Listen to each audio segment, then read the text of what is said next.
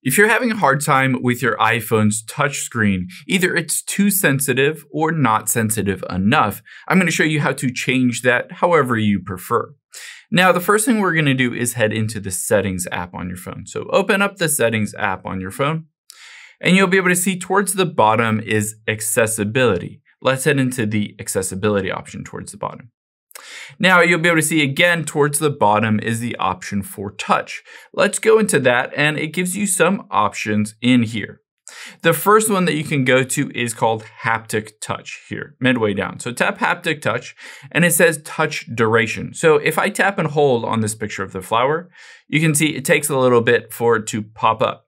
If I want to switch this to being more sensitive, I can switch it to fast, and then it will basically do that faster. Or I can move it to slower depending on your preference.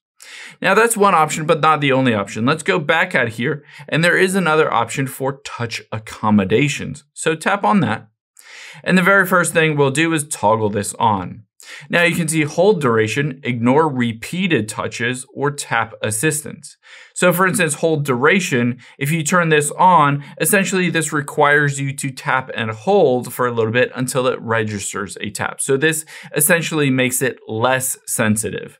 And keep in mind, you can also tap on ignore repeat here and turn that on. And you can see if I tap multiple times really quickly, it will just ignore that, and it will only register it as one tap, potentially not multiple taps.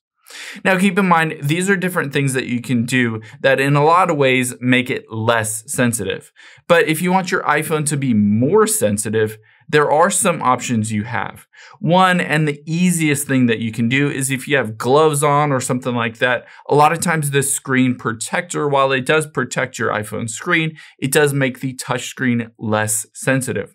So I would recommend peeling off that touch or the protective layer there, whatever glass or whatever you have on your iPhone screen to protect it, peel it off, clean your entire iPhone screen with a microfiber cloth, and then test the touch screen to see if it is more sensitive.